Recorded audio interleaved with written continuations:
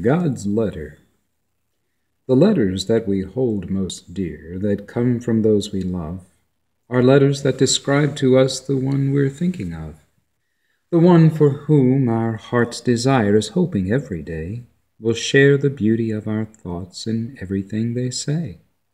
But there is not a letter that can match the one I see, the one I read each morning as I drop on bended knee,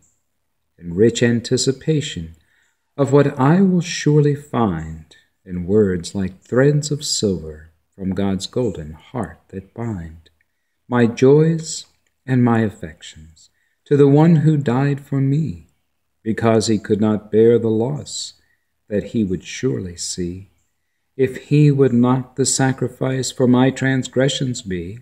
the only living sacrifice from sin to set me free.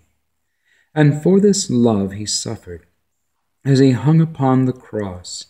that all who read his letter should not have to suffer loss, if they would simply open up their hearts to let him in, the Savior come from glory, born to die for all our sins. But we, it seems, so often tend to turn away our eyes and let our minds be captivated by the devil's lies that keep us ever wandering along a path of sin, to die at last a vagabond like other worldly men. Because we would not take the time to read God's words of life, the living words of beauty penned to help us through this strife, that soon will meet its final end for all who've come to be enraptured by the timeless love that lives to set us free. As by his Holy Spirit God inspires you and me,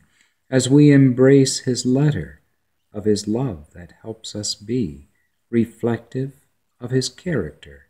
who died to make us whole, the perfect revelation of God's pre-creation goal. So linger not too long, my friend, on other worldly things that captivate your mind so you don't see what's happening, but seek God while he may be found, before it is too late, through prayer and meditation that you know the devil hates, because it draws your heart to him who gave his life for you, and soon will come to finish all God said that he would do. For reference, Jeremiah 15:16 through 21, and Revelation 21:1 through 7.